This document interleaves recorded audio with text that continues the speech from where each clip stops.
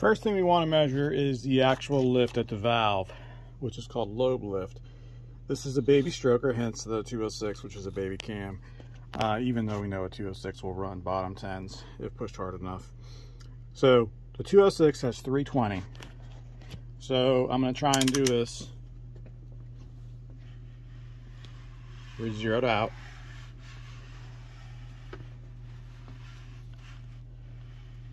One hundred thousandths,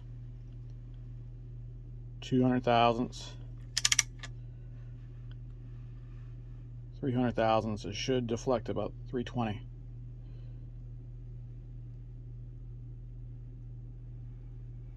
On the money. Okay, so we have 320 thousandths lobe lift on each one.